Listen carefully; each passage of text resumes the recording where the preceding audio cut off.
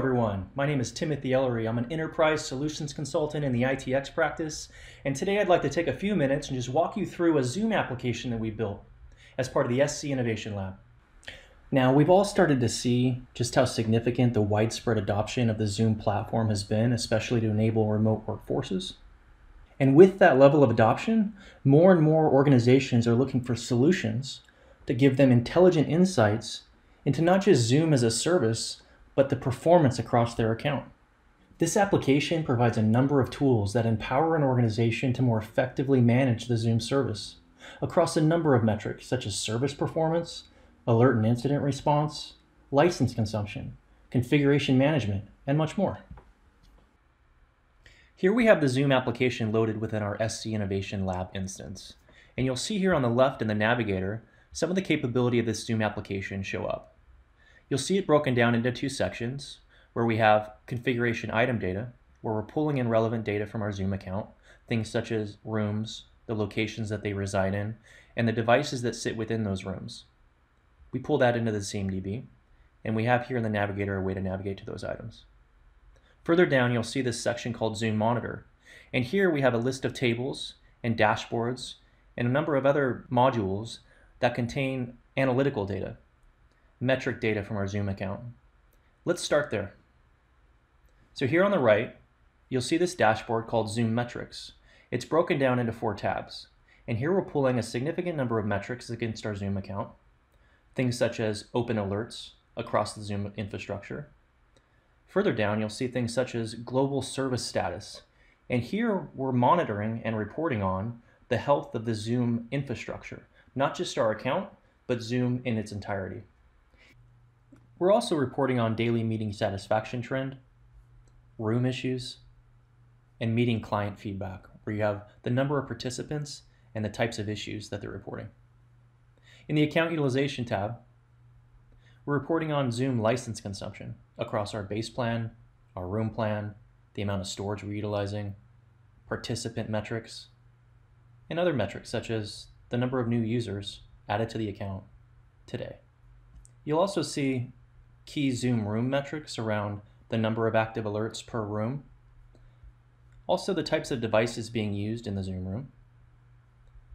And in the Webinar Metrics tab, here we're giving insight to hosts of webinars and the number of absentees that were registered for the webinar but did not attend. Key insights that we can report on and automate against. Let's shift focus and look at the event management integration now. Before, you'll remember that I mentioned that we're reporting on alerts coming in against our Zoom account, but we're also reporting on alerts coming in against Zoom as a service globally. So let's look at that data. If I shift focus over here to the Alerts tab, you'll see a list of all the alerts coming into event management against Zoom. And if you look at the Source tab, you'll see that a few of them have come in against the Zoom service globally, not just our account. Here in these examples, and this is live data, yesterday, Zoom reported an issue with Facebook integration. Before that, it reported an issue against cloud recording. So we're reporting on that data, alerts are being triggered, and incidents are being created. Now, as you can imagine, we can automate against that data, we can react to it, we can assign it to teams and notify our employee base. Underneath that, you'll see alerts coming in against our Zoom account specifically, where we have association with the configuration items I talked about earlier, here being the Zoom rooms themselves. So we have a list of Zoom rooms and the alerts being triggered against them and alerts being created and opened in our system within event management. Now, because we're taking advantage of event management, we can utilize Operator Workspace. Let's shift over to Operator Workspace.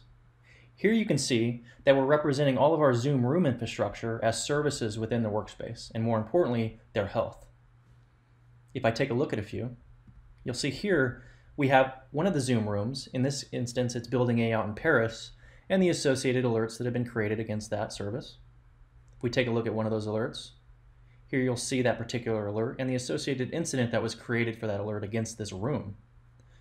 Here's that incident as well with the details. And remember, we're not only reporting on the health of our Zoom account, but Zoom as a service itself. So when those alerts come in, they also can be viewed within Operator Workspace. Here's one, for example. This Zoom alert came in yesterday against the Zoom service, and it was specifically around their Facebook integration. Now, when that alert got triggered against the Zoom global service, it came into our platform, an alert was created, and an incident was created. Now, with that data, we can start to react to it. Considering the high consumption rate of Zoom as a service across an organization, well, wouldn't it be nice to inform your employee base when that service is being affected by an outage?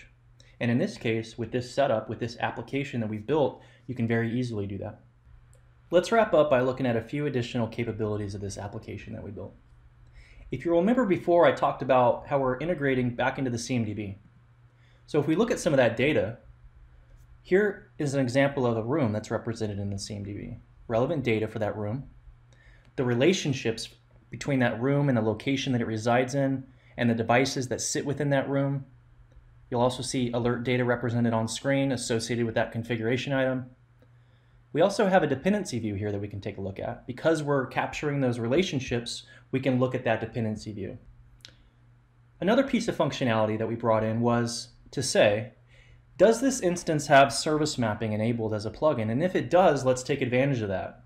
So we check for that plugin enabled, and if so, we build out a very simple hierarchy of that Zoom account, with the top level entry point being the URL. In our instance, it's servicenow.zoom.us, and then the top level locations associated with that account. You'll see an impact tree for those locations that are tied to service groups within event management, so you start to see some more relevant data.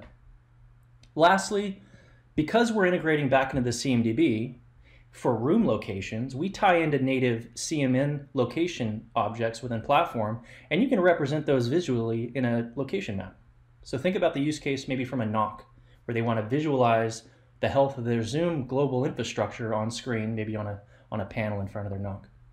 All right, that wraps up the main review of the primary features and the functionality of the Zoom application that we built. Now, in summary, we're taking advantage of multiple aspects of our platform.